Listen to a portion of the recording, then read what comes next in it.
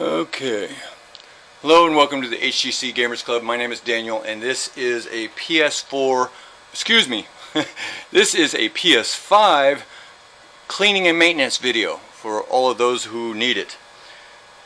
This system is model CFI-1015B, the all digital model. There's no disk drive in this particular one. It is slightly different than some of the others, so make certain you have the same one. It will be similar to the overall, but there will be slight differences, okay? So, with the system, USB ports and power point pointing toward me, you have the logo here, and the bottom of the system here. Alright, so this will be the top of the system. Turn the system up and then over. Now, oops, yep, that's right.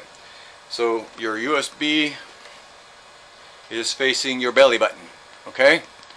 Now, front left corner, you're going to lift up slightly and then push to your right. It will release the top. It's simple, it's easy, but you do have to lift on this corner and then slide this way. Some of these are not going to want to come off as easy as others. Okay, I'm going to set that off to the side. You're going to have 4 screws you're going to have to remove, and that's it. They are T8 security Torx.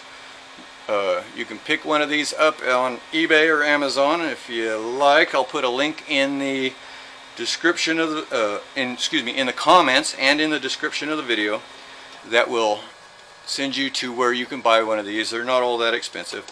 You can also go up to any automotive store and buy one, a pocket knife type set for about 10 bucks.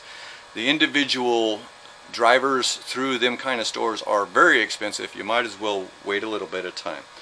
Alright, oops, I got a little ahead of myself because I'm paying attention to the video and whether or not we're on screen. You'll have a guard here. It pops right off, simple as easy, no screws, nothing. You're going to have 4 screws. Very, very important you pay attention to where they come out. So remove the screw, set it off to the side, remove the next screw, set it off to the side in orientation of what you're doing. Okay, set it off to the side. See the different sizes? You go putting the wrong one in, you're liable to hit the motherboard and damage something seriously.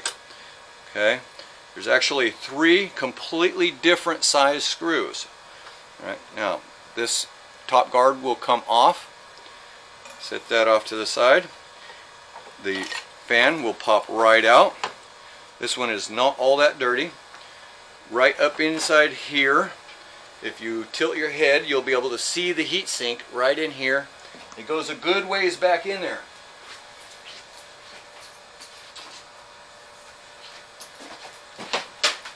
If it's really badly caked up,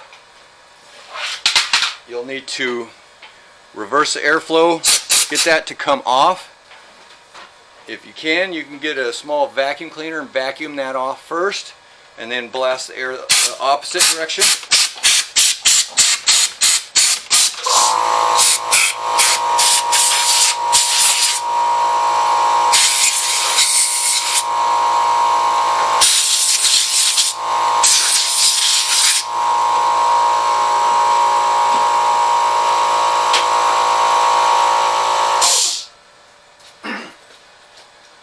Absolutely under any circumstances, get this thing spinning up really fast, airing that off. It may be fun, but you will produce electricity and send it into your system, and it will damage your thermal regulator, in which case your system will overheat no matter what. Alright, so we're going to put these back together. Okay, there will be a little notch here. Let's line that back up. That little lip will go directly over the top of the wiring coming out of there. You're going to take your screws, put them back in the exact same position they came out. Now, this is not a car. Don't torque them down. Don't make them super tight. when you go to put them in, slide them in, turn to the left as if you're going to take it out till you feel it click and line up the threads, and then turn it and screw it in. It will go in nice and easy. If you don't do that, you'll cross thread it. Next time you pull the screw out, it will strip, and then your fan will not stay in. So don't do that. So the fan's in. Now to put back this little vent guard here, there's a clip on each end. Slide that in first. Slide the other end in. Push down. It clicks right into place. Easy as pie. Take your lid. Slide it back on. Just kind of wiggle it around. It'll slide right into place. Once it does, push a little bit to the left. You'll hear a click. It is done. That's all there is to it.